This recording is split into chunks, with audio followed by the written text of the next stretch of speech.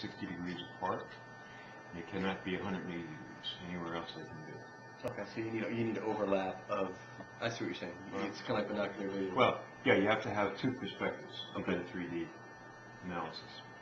The problem is that when human beings move, let's say we do a simple walking gait, there would be times when this foot would be in front of this foot, and this camera wouldn't see the marker.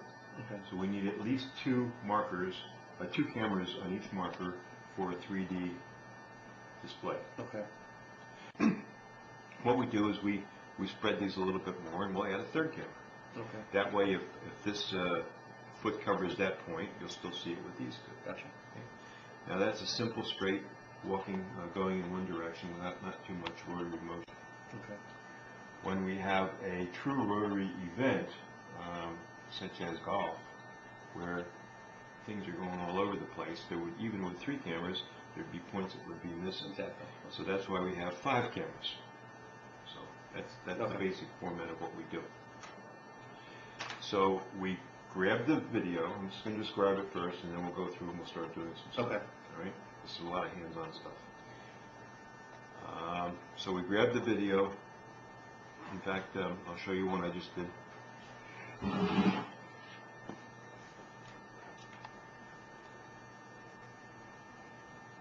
In fact, first thing I'll do is I'll show you the 5 cameras.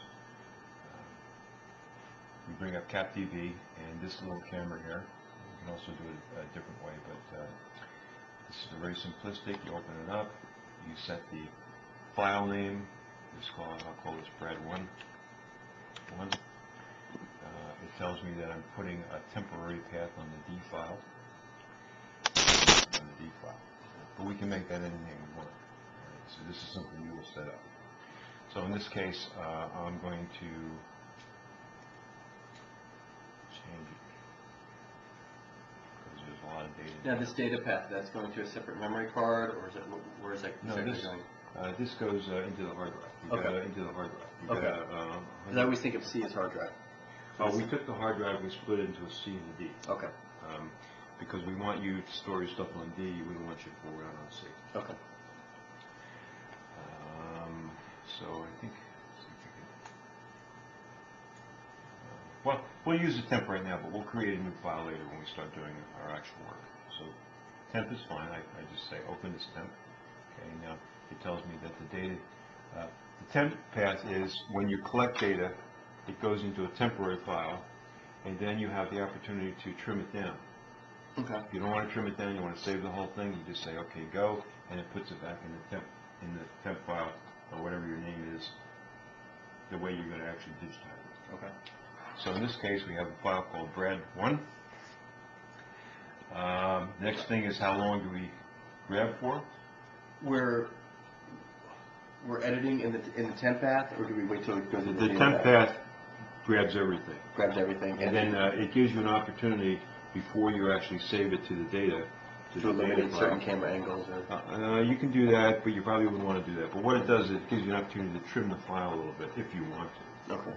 The way I'm going to teach you to do it, you probably won't be trimming too much. You don't need to. Okay. But let's say you're in the field. You want to do a golfer out in the golf course. You know, there's be a lot of wasted film, so you want to go and trim it down to something manageable. Okay. But for most of the stuff you do, it won't be necessary. Next thing is how long do you want to capture? Well, you want to capture long enough so that you get the whole event. In the case of a walking gait, you're going to do about 3 cycles, 3 strides. So probably 5-6 minutes is adequate. Seconds. Right, I got you.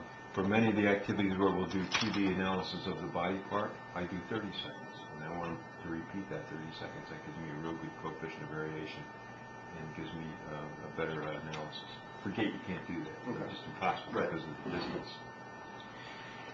So this tells me that I have 6 cameras on. If I only wanted 1 camera, and I know which camera it is, I could eliminate them like that. But in this case, I want to show you that the 6 are actually up and running. And you'll never have to change this. This is in case you want 9 cameras, and you have to have 2 computers. You say this one starts with number 1, goes to number 6. This computer goes 7 to 9 or whatever. So that's good.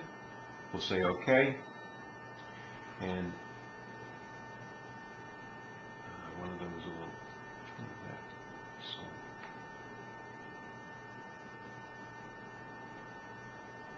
camera. It's zoomed. It's zoomed. You have to Oh, unzoom zoomed. it. Okay. All right, that's okay. Don't worry. So we have 6 cameras. They're live, and everything is good.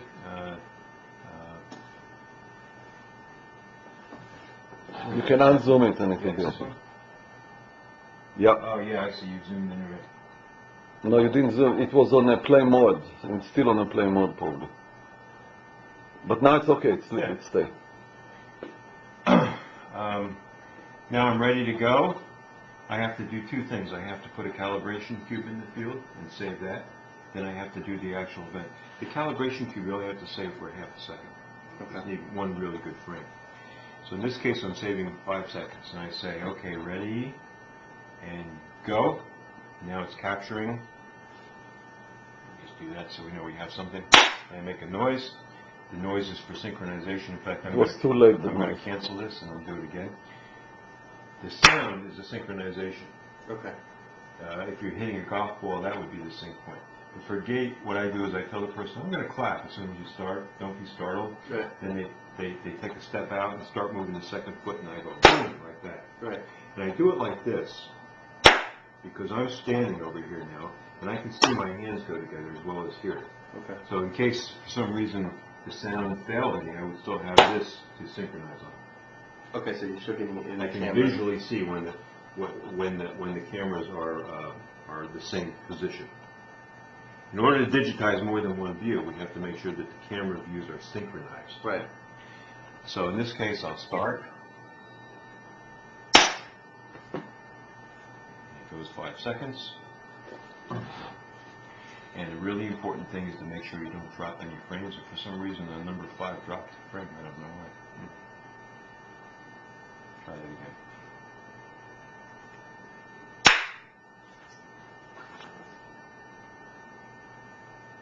Okay. If you do happen to have a cycle that drops, and God knows what happens in Microsoft anyway, if so many things going on, you want to make sure that these are all zeros.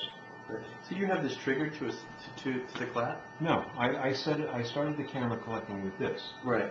The clap is a synchronization, and I'll show you in a second where that comes in. Now, if I say manually sync, it doesn't do anything. But if I say auto sync and I say sync over here, now listen.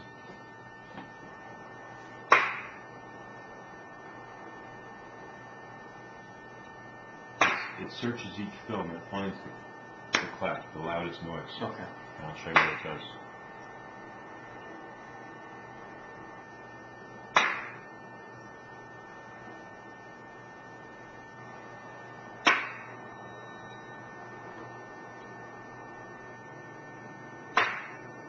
Okay, so we heard 6 noises. We know that everything is good. Now it's going to give us the whole scale here. And then I say, okay, sync. It shows me where it found the sync point in each of the views. And I say sync. And now we have this little graph. And you can't see them, but there's actually 6 lines on there. Okay. And by going from camera to camera, it shows me where the sync point is. And what you've seen, the little differences here are half frames. It's perfectly good. That's a really good sync. Let me make a little statement here. If we didn't have the sync,